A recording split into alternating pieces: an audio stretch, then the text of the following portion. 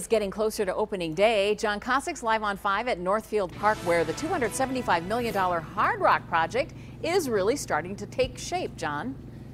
Yeah, Lee, taking shape, the operative words. The last time we were here, there was barely a shovel in the ground, then all of a sudden, whoosh. The crews are just wrapping up for today, but they tell us that they remain on a pace to have this place open and ready for December. They are finishing up the steel work and will soon begin to put the skin on the building and focus on the inside of the 200,000 square foot slots-only casino. As its name implies, the Hard Rock Racino will be big on entertainment. In addition to the 2,300 slots or VLTs, the place will feature a 2,000-seat Hard Rock Live Theater, a 350-seat comedy club, and a Hard Rock Cafe. It's being built in the parking lot of Northfield Park. The track will be connected by a walkway.